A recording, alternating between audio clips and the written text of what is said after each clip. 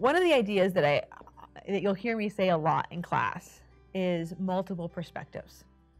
And it's easy to smile and nod at someone when they say multiple perspectives, but to actually embrace in someone's understanding of a work that is different than your own understanding of the work is different than saying, yes, I accept multiple perspectives. And more so with podcasts than with textbook readings, I find that students interpret it differently.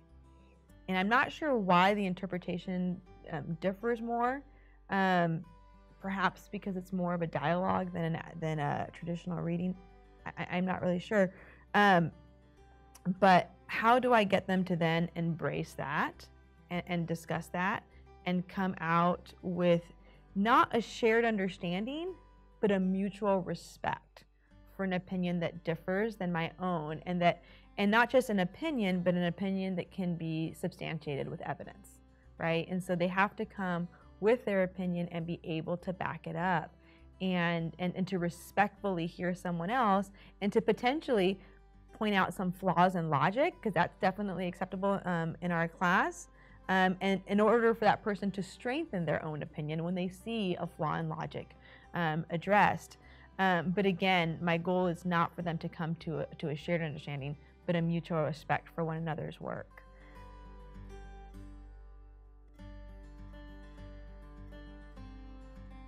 Yeah, there's lots of intentionality on my behalf to bridge theory to practice. I'll often pause and say, so what? That doesn't sound really academic, but it gets their attention. So what? Why does this matter? And if we don't engage in that practice, I fear that students don't ever ask themselves that question. The so what for them is, what grade did I get? And that's not the goal that I'm working towards. And so you'll often hear me pause and just say, so what? And the students will look at each other and they'll go, okay, why does this matter? How might I see this actually happening in my own daily conversations? And so by asking that, I'm both asking my students to project what this might look like, but also training them to be able to ask that question themselves when they become teachers. Because if you can't answer the so what about what you're teaching, your students won't be able to answer that either. When my students are excited about a topic, I'm always willing to put the time in. But when my students are excited about the topic, then I feel like I owe it to them to do the absolute best job that I can and prepare them to the best of my ability.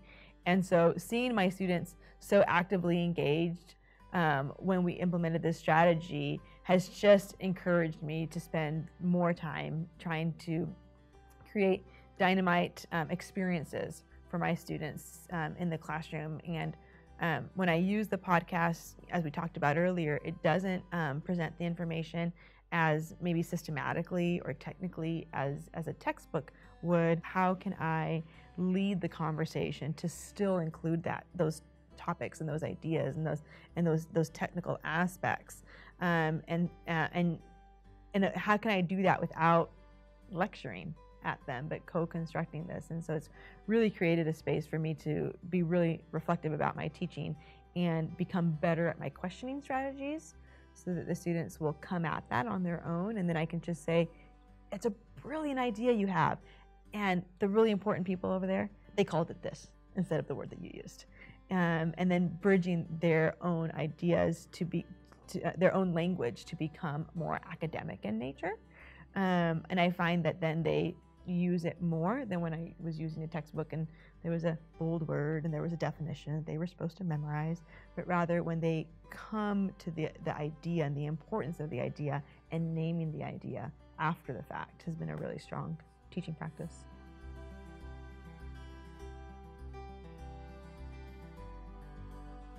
I think the dream for me would be to capture the moments that are happening, the strong moments that are happening in the classroom, by asking students to create their own dialogues and record them through podcasts, and recognize that they are hitting some really deep and interesting topics that they can then create a space for someone else to engage in the same dialogue, and that it can be free and readily posted available online if they so choose to do that.